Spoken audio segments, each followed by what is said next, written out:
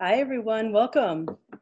I'm Jessica Waybright, and with me is Mary Sundstrom for being very rowdy. We are delighted to welcome you to Punching Marshmallows.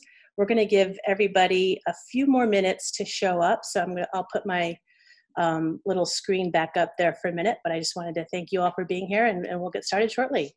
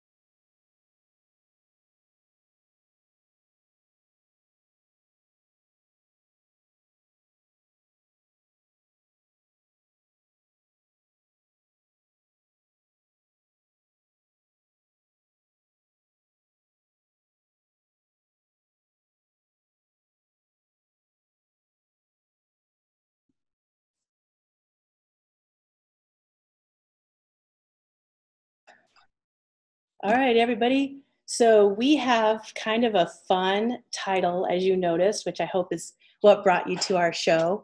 Punching Marshmallows is perfect for this time in all of our lives. Mary actually came up with the title. Do you want to give us a little bit of background about that? Okay, it's sort of like giving into the futility of trying to make plans in this time.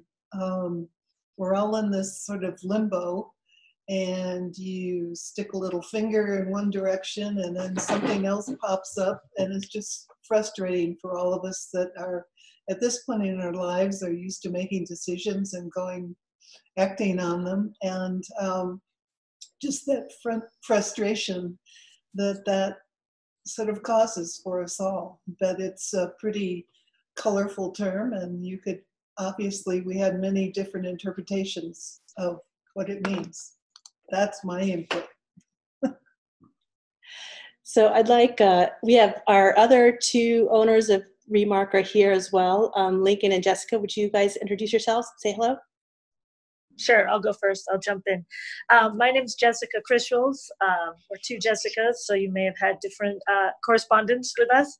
And we were sitting around this spring, right after things started shutting down for COVID. And we always do a photo-based show in the summer, a call for entry.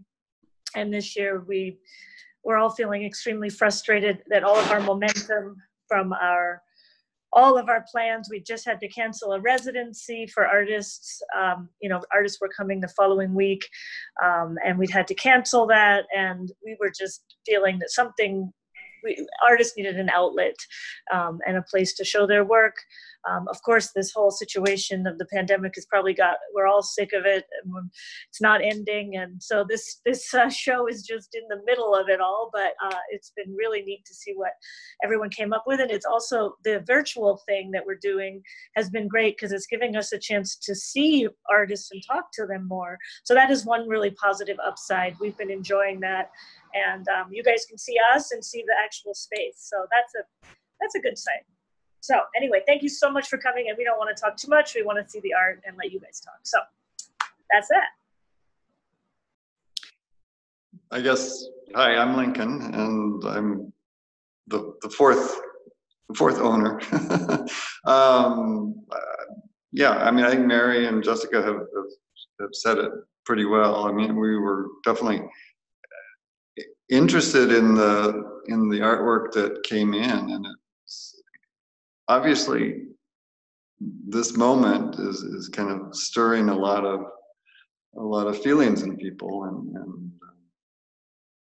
and it's coming out in the artwork. But so I think it's an interesting little collection of prints, and we're always interested in exploring the boundary between photography and printmaking. I myself am a photographer, and I do photopolymer prints from my photos. So it's like I'm always really interested to see how other people are kind of taking the basic elements and doing something that's, you know, very different from what I would imagine. So it's one of the benefits we have of seeing people's work from all over the country, really. So, yeah. So Jessica, did you want me to start showing the pieces, or? Let's look at the slideshow first. Okay. So I have a slideshow, and if you are an artist in the show and you see your piece come up on the screen, please feel free to unmute yourself and say hello.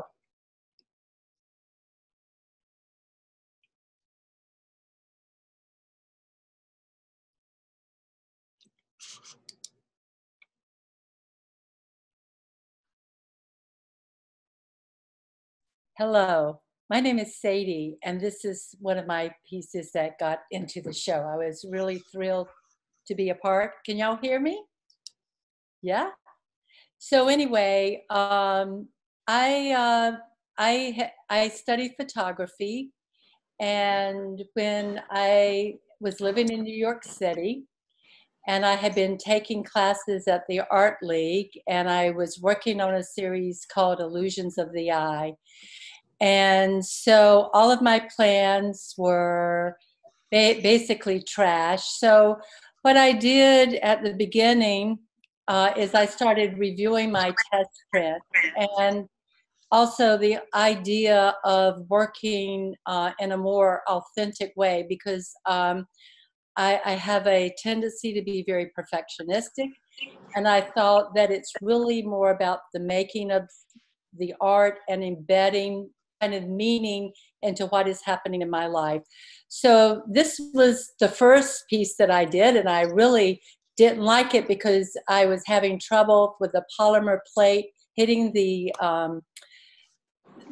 transparency, and it gave me all these dots. As you can see, they're everywhere. And then when I looked at it, I trashed it. I put test print, do again on the back. And I erased it off after I finished it. But I thought, wow, when I go outside, I feel like that there are all these little viruses around. So I kind of connected to the fear of something invisible, but in this piece, I made it visible. So, cool.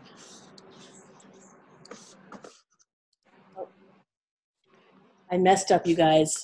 Give me a second. Okay. I'll be back.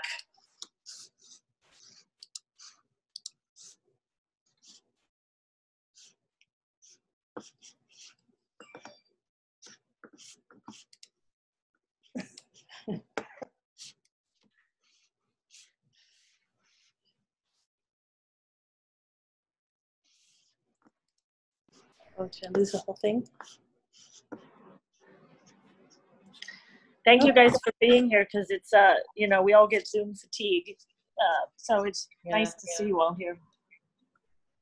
Thank you.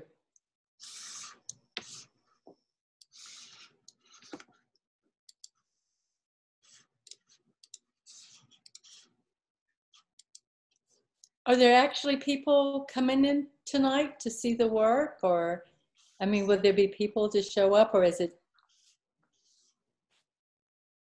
Can she hear us? Yeah, you can talk. Yeah. People, there's no one here but at the owners. Oh, wow. The shop is open, but we have presented to our Albuquerque public, you know, that we're open Fridays and Saturdays now to the public, but for the most part, people have stayed away. Right. Oh, it's But just crazy. this wonderful Zoom application has afforded people to chime in whenever they want to. So it's kind of fun. Yeah, that's great. Um, anyway.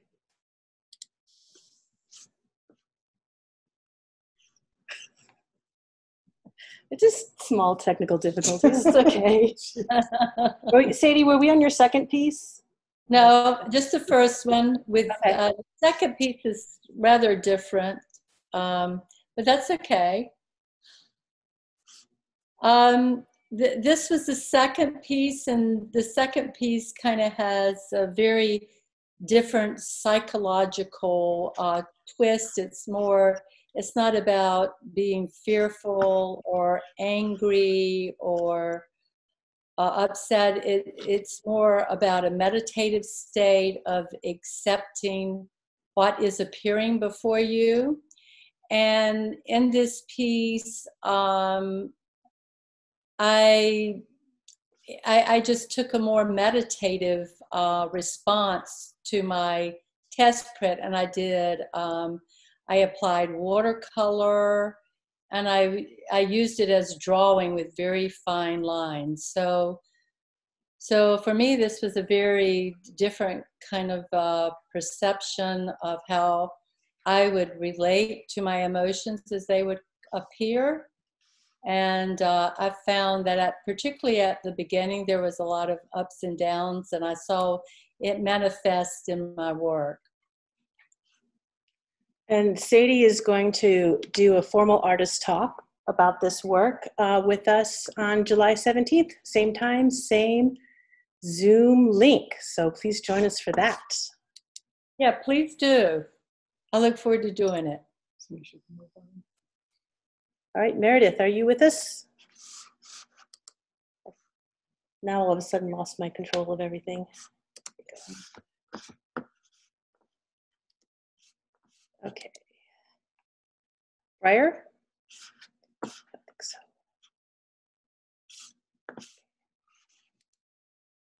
Nancy? Oh, wait.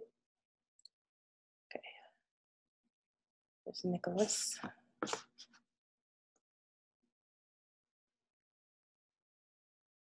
Dee Dee, you're here. Do you want to say anything? Yeah, thank you. I'm just delighted to be a part of this because I'm neither a printmaker nor a photographer except with my iPhone. So at the beginning of the pandemic, as an artist, I have been working with cyanotype for several years, but I usually make my own cyanotype media and use it in a variety of ways. But during the sort of the early phases of the lockdowns time, I wasn't going to my studio, and I happened to have these pre-treated cloth, cotton cloth panels. And so I thought, well, and both my husband and I have worked in healthcare ourselves, so we're very, just super hyper vigilant about everything. And I had some supplies and stuff, medical supplies, just extra stuff.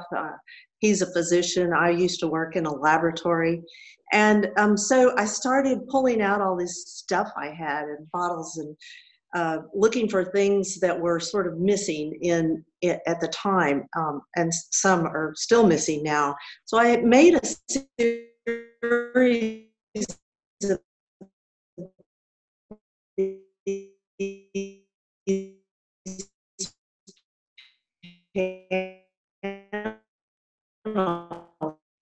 just here at my home. They were a little different, the cyanotype. So I made a couple at a time, these handmade things, this DIY stuff, and I decided I should start maybe adding sort of as a tribute to all the people that are making masks at home. Maybe I should just embellish or do a little stitch work, which I hadn't done in many years, on these cloth panels. And this particular one of the series is just some empty medicine bottles. I know everyone at the beginning was so worried about, and there were so many rumors about if you take this, you know, if you take this lozenge, you can prevent it, or if you take this, you can prevent it, and blah, blah, blah. So I just pulled out a bunch of old medicine bottles and packets, and that's what this particular image is of. And then I just sort of went over it with some stitching. To tell you the truth, it wasn't my favorite of the ones I submitted, or of the series that I've since almost done. I have about 25 panels now, and I'll show some of those in my art talk. That, you know, I left it sort of crude, and I felt like this is such a crude time. I mean, we're just all sort of uncertain about how things are going to happen. I love the imagery of the missing medicines, and because we really didn't know what the missing vaccine, you know, the missing everything's missing. And so that's kind of, that was sort of the premise for this series of work. But I thank you guys for taking it. I'm just thrilled. Plus, I'm from Texas, and I love New Mexico. And I was just praying that I could come to see the show myself. And my son lives in Santa Fe and works in Los Alamos. So I've been many times, and I hope to be there again someday soon. So thank you. You're welcome. We're pleased that you have joined us, and we are just delighted to have your piece in the show. And your talk, Dee Dee's talk, is going to be on August 7th, 5 p.m. This Zoom link. So please join us then. Thanks, Dee Dee. Is Heather here? I do not know. No, yes, she is. Heather, Thank you. Sorry, I'm slow to the draw on the microphone. Hi, I'm Heather. And these are my prints. These prints are monotype with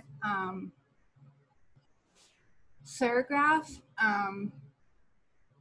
They're actually part of a series. These photos were taken over a 12-year period. They are about slowing down and looking for signs around us and listening to nature and the energy of everything. And that's what they're about. These prints were made while I was graduating this semester last, and it went through a lot of extra. They started out as etching, aqua tint, and dry point, and then I tried to use a photopolymer, and when I was getting ready to audition, they sent us home. So these are actually, you know, doing the old problem, switch direction, and I think they turned out amazing for the circumstance. And I feel like these colors are a direct response to the alarm I was feeling. So yeah, I'm immunocompromised, and I've been terrified. So that's what these are about. Does anyone have any questions for me? The colors really, really speak to the fear. Yes. Everybody's on edge. Thank you. Thank you. Yeah, these images are really in life. We'll show the whole show a little bit in a minute, so you can see it hung. But in real life, they're really vibrant. And it's interesting to hear you talk about the fear, but it's really lovely as well. It's also beautiful and meditative and intense. So really cool. Well, I really appreciate you including me in your show. My specialty was printmaking, but photography is a huge it's huge for me. I've always taken pictures, and all my work is, even my paintings are photo based. So it was amazing to see that I could have a show that's focused on combining these methods. And thank you so much. And Heather will also be giving a talk on July 17th, so please join us for that. Thanks. Claudia, are you with us today? You are. Do you want to speak? I am here. Yes, sure. First, let me say it's really an honor to have you pick 3 pieces. They kind of all feel like they go together, and I really appreciate that. I've been doing cyanotypes for about 6 years. I'm an encaustic painter, and so I had the idea of using the method of cyanotypes to print my own backgrounds for my paintings, which I've been doing for quite a long time. And then I signed up to do a 100-day project through Instagram. And these are 3 of my 100, almost 100. I have 5 more to go.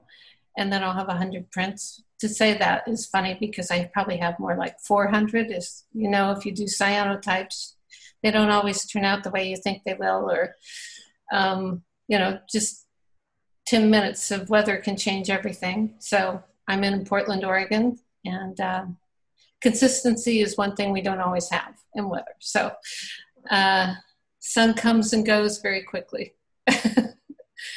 Anyway, so when I saw the title Punching Marshmallows, I thought, oh, I bet I have some pieces that would fit that. And I had done a whole long series of dandelion pieces. And so, yeah, I thought dandelions, the seed heads, marshmallows, the softness. And I felt like these 3 pieces spoke to the virus also. I mean, the seed heads kind of have that feeling a little bit, but there was the feeling of, you know, letting the dandelions go and just start draping and falling over time. And so this one is called Giving Up. It's printed from a positive film versus I usually use negatives, but the dandelions, you know, fit the positive film. So, any questions? Or It's nice to have the sequence. Yeah. oh, thank you. Yeah. So one of them is on a darker paper. Did we see that one already, Jessica? Yeah. One of them is. We'll go back one. No. Yeah. Yes. So how is that a different? This is a cyanotype also. This was from a negative that was then soaked in tea. Oh, okay. And it was, the darker the blue is, the darker the print will become, because the tea will attach itself to the darkest blues. Cool. And yeah, these are all on an iridescent archival paper. So cool. they actually have a nice little sheen to them. Mm-hmm. Yeah, they're beautiful. And as a series, it sort of seems to me, I like to personify, or what is it, anthropomorphize. So to me, the dandelions, besides sort of looking like marshmallows, they really seem to be having different reactions to the circumstances. Yes. Yeah, and different parts, different stages of their reaction. So yeah, that's why we like them as a little series. So was the print soaked in tea, or the print was soaked in tea. Oh, okay. So, and then do you use a film transparency, or are you generating it from a computer, or? I actually take pictures with my iPad and then print them out on the printer on transparency film, and then print from the film. Okay. I also do direct prints, but I have done some direct prints of dandelions in the series, the 100-day series. but I just light them with a flashlight. Very low tech. So, I do mix my own solutions. So. Well, it works. Yeah, they work well. Yeah. Thank you. You're beautiful. So, so do you do the cyanotype first, and then once that it's cyanotype, then you put it in a tea solution? Yes, once I wash out, I print the cyanotype, wash out the solution. It turns blue, and then I put it into the tea. Then you put it. How about timing? Do you have to do tests for how long and the type of tea? Because there's so many different types of teas. There's like black tea, there's chamomile I use tea. really cheap black tea because you need about 20 to 30 bags in order to get the solution dark enough. They are so rich. They look very rich even on the screen. Yeah, they're nice. Thank you. All right, thank you, Claudia. Claudia is going to give us an artist talk on August 14th here at 5 p.m. Please join us. Claudia, may I ask how big these are? What? How big are these prints of yours? They're 8 by 10. Thank you. Well, 10 by 8, most of them, yeah.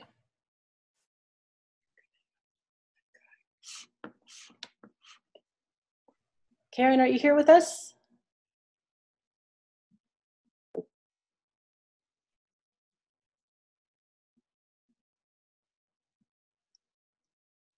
Fruma, you're here, right? Did I say your name right? Maybe. Do you want to speak? Yes, I'm here. Hey. Sorry. I'm on my phone and it's a little hard for me to control everything, with the phone. But yes, of course, I'd love to speak. Thank you for including me. Like the person from Oregon, I'm kind of far away.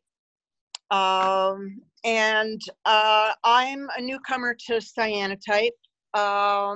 Of course, I studied it when I was in art school, but I came to it last summer when a class that I was teaching of women that were in crisis through a fund in my town. The man that disperses the funds decided to give everyone that was in the program a lovely barbecue treat at his home on the beach up here in Connecticut. And so the teachers in the program were asked to think about some kind of activity, some kind of artistic activity that could be done at the beach. And since I'm not a painter, and these women, well, they had photos with their phones and we had been using that throughout the course. I really wanted to do something different. I kind of said to myself, gee, wouldn't it be neat if we did sun prints on the beach? Because it's like the perfect place, lots of sun. And so we did that and they loved it. I ordered pre-prepared materials online, amongst them some giant mural-sized pieces of cotton that were soaked in the cyanotype chemicals. And I had them all laid down on that. And we made some really lovely group prints and everybody made their own prints. And it was a very successful day. So later on in the summer, I decided that I would like to try it for myself. And I was bitten, I was just smitten by the whole thing because having been a photographer since the age of 7, I've used a lot of machines. And I got tired of using machines.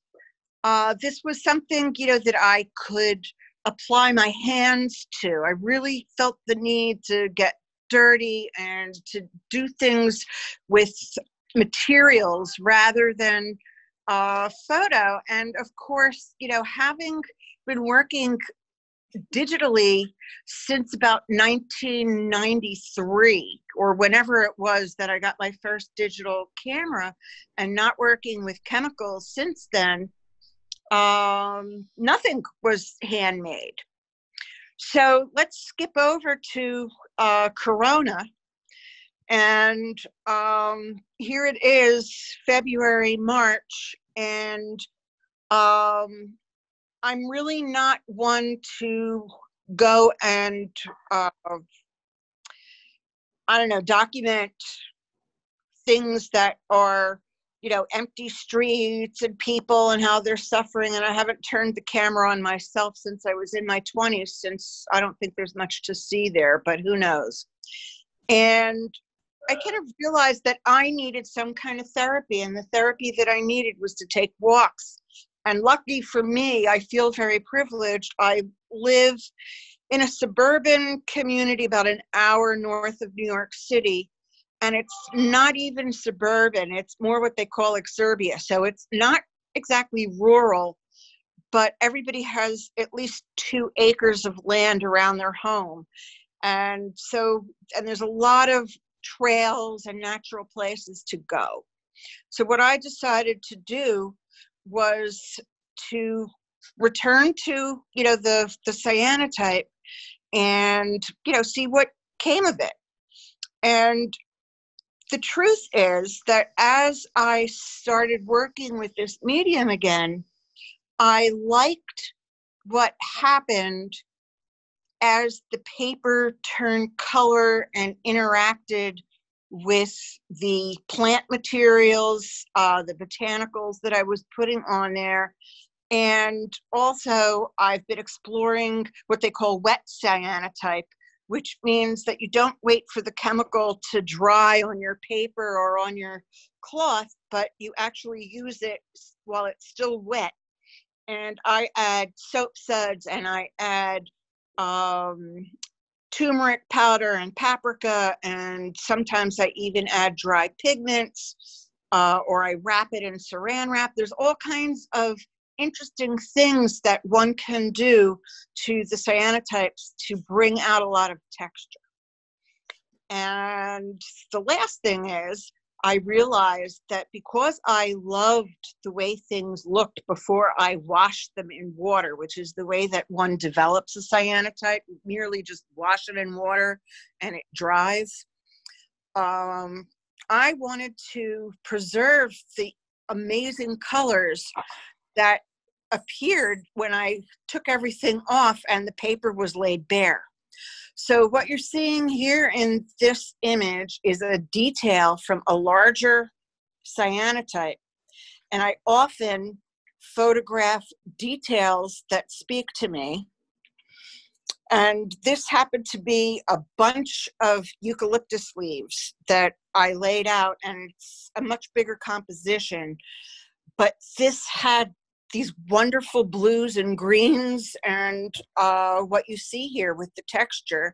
And I captured that with a digital camera. So this is actually a digital print on archival paper. It's not the original cyanotype.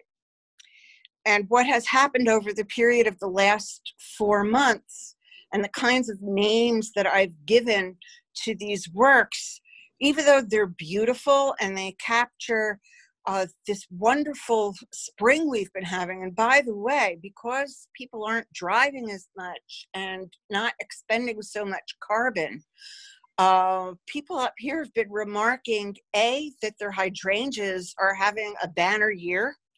And we're also seeing a lot of bear moms and their bear cubs come out of hiding. A lot more animals, and people's gardens are just flowering amazingly. And so that gives me a lot of material for the cyanotypes that I'm making with, mostly I use wildflowers and things that are native to Connecticut. But what I've noticed over the period of time that I've been working with this and the names that I'm giving, they all have something to do with the corona. So like the name of this one is In Isolation, and the full name is Floating in Isolation, because it looks like a body of something natural that's floating underwater, but it's by itself. And yeah. Thank you, Fruma. Is that how you pronounce your name? Is that correct? Yes, Fruma. Excellent. Fruma will be giving us an artist talk on August 28th. Please join us then. It's beautiful. Hans, Thank you. are you with us? This piece is really cool. You guys, you'll see it when Lincoln gives a little tour because it lights up from behind. It's really neat. Wow. How about Gail? Did you want to say hello? Gail Morrison? No, we'll come back to you if you do. Oh, Yeah, I know. From 2:30 to 3. Yeah. okay. Jonathan, you're here. Do you want to speak to us?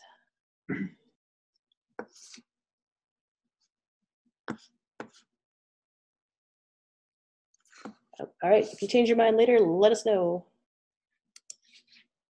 Michelle, are you here today? Hi, I am here under my husband's Zoom account. That's why you see Bruce, not Michelle.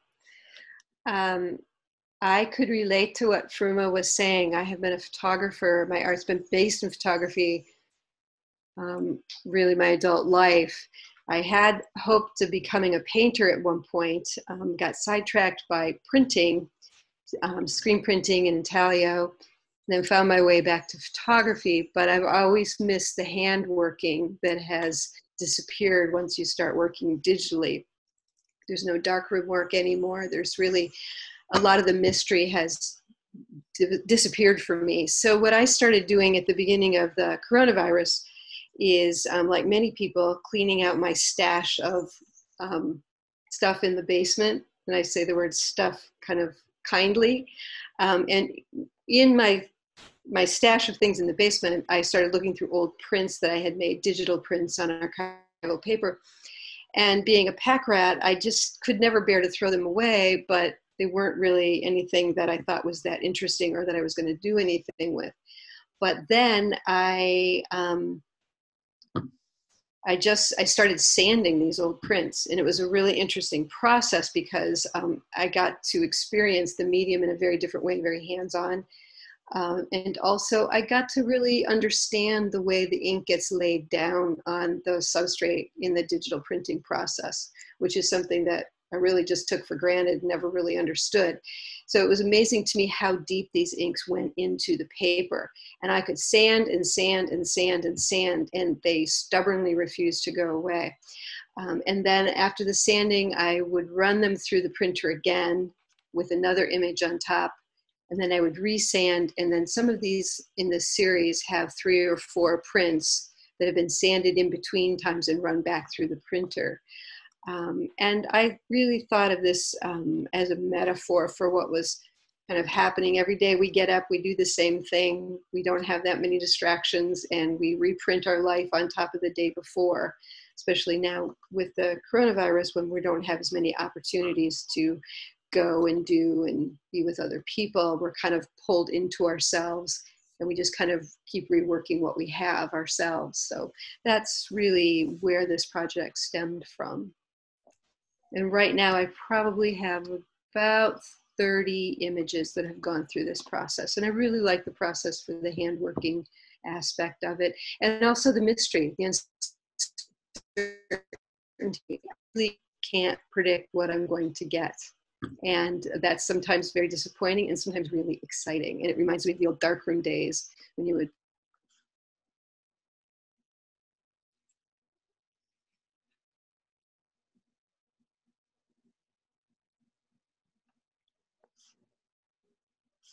Well, looks like we have lost Michelle.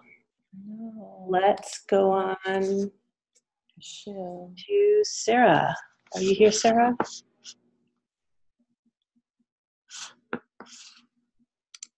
Oh. Okay, Sarah. Nicole? I don't know if you're here. And Paula, are you here? Yeah, I'm here. Hi there. Hi. Yeah. How are you? I'm good. How are you? Tell us Good. about your wonderful piece. Okay, so I start with a a photo and screen print that. And then I do cold wax with oil. And there's a lot of passing through the screen to get a relief to pick up the oil in the cold wax. And this image is a very lonely image, and I did it for this show. There are three things that I responded to. First of all, my son owns a restaurant, and he closed immediately when COVID came around. And so I entered three pieces, and they all had to do with restaurants and honoring the restaurant business. The other was missing out on having coffee with my friends. And the other was the bird. The bird symbolizes my mother, who, when she was dying, the last words she told me was that she would be a bird and watch over me. And during COVID, I have been thinking a lot about her. So I'm having coffee with my mother in this. And it's hard to see in this image, but there's a reflection of the bird in the coffee. And that's my mother and I having coffee together and conversing. So this process takes a very, very long time to do, because you're, first of all, doing many passes with the screen printing to get the relief to pick up the oil and the wax. And then so I'm a painter, and then just recently took up screen printing. So I like this process because I can paint with the relief of the print and use the wax, the cold wax in the paint. So I like the painterly quality that I can create. Well, thank you, Paula. And Paula is joining us for a artist talk on July 31st. So please join us for that. And I love the story, Paula. Thank you. Thank you. We have Briar has joined us. Do you want to talk about your piece? I think we passed you right up. Sure. Good grief. Oh, there we go. It's the most in-your-face piece. I love this piece. Yeah, it's and I wish I could remember what's behind it. There's lines of text behind. They're all sort of piled on top of each other, and they're all intended to play off of one another. And you really, unfortunately, in most digital or any kind of reproduction, it's pretty hard to see the intricacies of what's there, so you can't really read the second layer of text, which is unfortunate, but that's the way it goes. It's a screen print. I use ultraviolet cured ink. Work very photographically. So this was a composite of a real chalkboard that was drawn on and scanned, and then in Photoshop adding more layers of things and other things from layers of scribbles from other chalkboards and so on, and just sort of building them up, and then starting from with that in a color separation process. Mostly the prints end up being about anywhere between 16 and 25 layers of color, which is ironic considering it's ultimately an almost black and white image. But when you get up close to it, when you see it live, and they're roughly 30 to 40 inches in size, when you get up close to them, you can see all those layers of color. And that comes from a really early fascination of printing technology and just that how much of reality we perceive through printed photographs in magazines and on posters and so on. So I'm really interested in how those layers of color interact with one another. And even though I can print very, very fine details using ultraviolet ink, I'm still interested in seeing the pixels of different colors and how they interact with one another.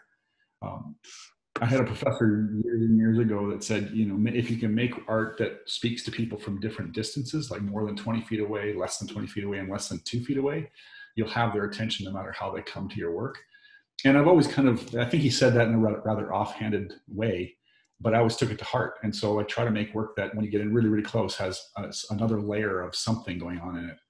If that's just intricacy of color. that's enough. And of course, the phrase "as a matter of fact" is just a kind of a weird wordplay, but reflective of the frustration that I feel in contemporary times, not knowing what's real. And no matter how much we're told, there's always someone going to tell you something different or something conflicting to that. And I don't think any more than in current times. And ultraviolet screen printing ink is really it's just screen printing ink, but it doesn't dry until it's run through a machine that hits it with about 5 days worth of UV light, and the UV light dries the ink. So as opposed to air dry inks, which tend to clog up and find details on a screen while you're printing, particularly in a really dry environment. I live in a semi-arid desert here in Canada, and we can't print fine details through with regular air dry inks because they just dry out too fast. You lose all the subtlety. But UV ink, because it doesn't dry, allows you to print and maintain really, really fine details for the entire run of the print. The downside of it is you need another piece of equipment like an etching press. It's a big piece of equipment that you literally run the prints through, and they go through on a conveyor belt and get hit by light and come out the other side dry. I hope that made sense. Wow. Wow.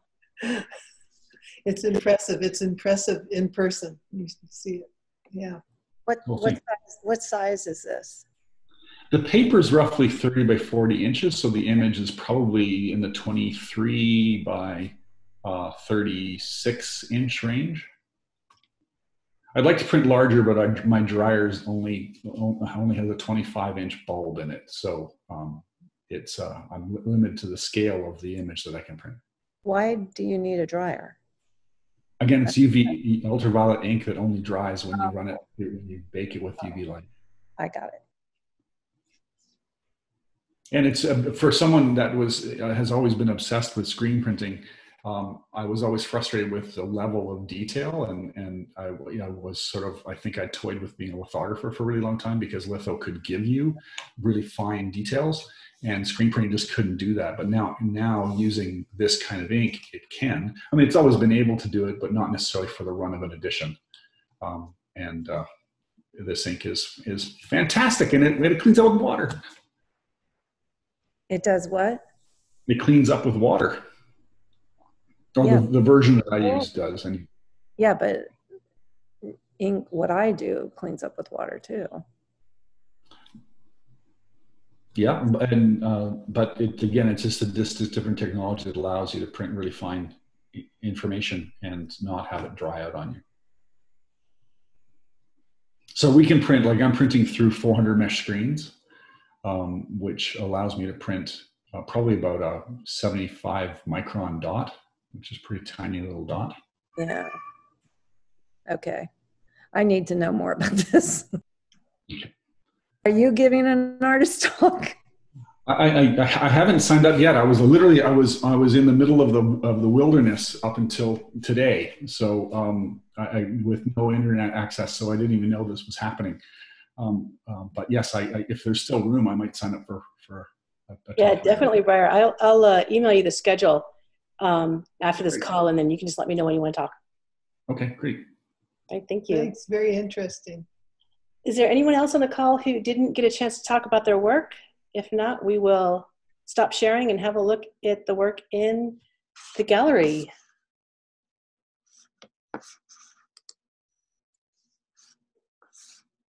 All right, Lincoln, you're up.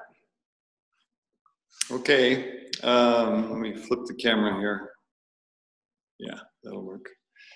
So, I mean, the gallery itself, the gallery itself it's a little bit of a funky room, but it actually has a lot of character to it. I think things wind up looking pretty nice in it. So, this one might be hard because it's backlit. Does that work? Yeah, that works well enough. So this one, I don't know if you can see it, it has a light in it that's coming in behind the print. So it's by Ron Meek. Does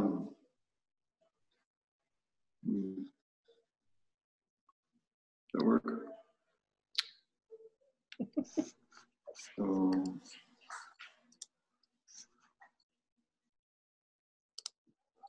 So this is Sarah Sipling, More Than Me 6, and I didn't say this one, Gail Morrison, Conservatory of Flowers. I don't know if you can see the details much. Jonathan Nicklow, Man versus Bear. This one definitely evokes some of the weirdness of our moments. And this is Deer versus the Bear. Nicholas Fidak, 2, Evanescent. And Heather Hanson's, let me show you both together. And then, this is Spheres 1. And this one is Spheres 7. And this is Briar Craig's piece. I don't know if that gives you a sense of the scale of it. But, and it does have a lot of layers of color in it. That was interesting to hear. And then Paula Washtak. Sorry if I mess up names. Coffee with a Friend. And then these are the cyanotypes. There's one. And this one has a sheen to it, and the image in the slideshow, I think, didn't show it so well, but it has a very rich black background to it. So, and then here's Didi Garza's Missing Medicines. And again, as always with pieces, when you see them in person, because this one has all this stitching and threads that are kind of going every which way, which gives it just a lot of interest and character. Meredith Cheatwood, When It Rains. I don't know if it's just seeing me. I don't know. I don't know if you can see that one. Sorry. You can't. Okay, Michelle Saffron. And then Karen Heimer, who lives in New Mexico in Silver City. So these are small, and they're afraid I'm getting some reflections. But okay. Oh, then we have the hallway.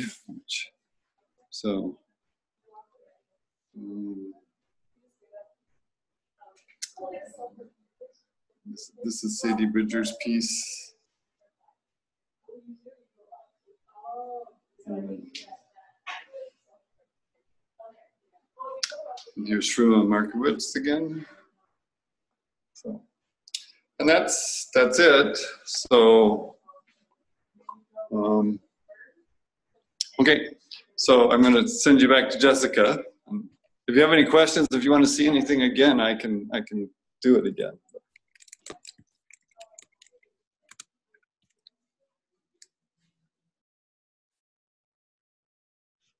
All right, well, thanks, Lincoln. Thanks, everybody. Anyone else has anything to chime up with, go right ahead. Otherwise, that was the plan for the day. Oh, Sadie, you're muted. Thanks. I wanted to ask Brian a question. Briar? Anyway, the question I want to ask him is how many different sayings are embedded in that piece? Because you can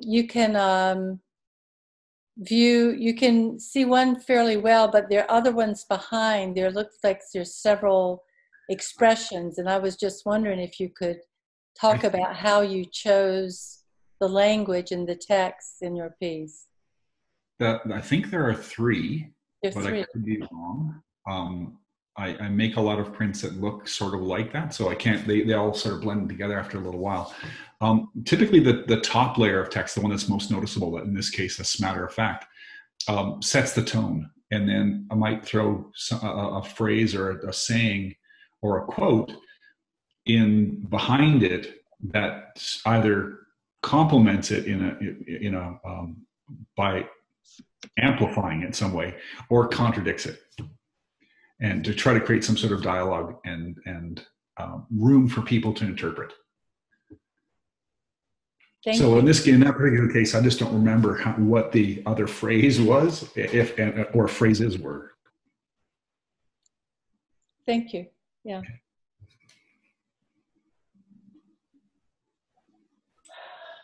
All right, well, thank you, everybody. And if there's anyone else here who would like to give an artist talk who is not on our schedule, let us know, and we'd be happy to put you on the schedule. And if you're ever in New Mexico, any one of you, you're totally welcome to come by. We'd love to meet you. And with that, I think we're done. All right. Good night, everyone. Thank you. Thank you.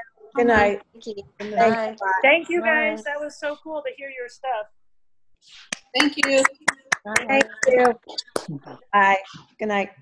Bye.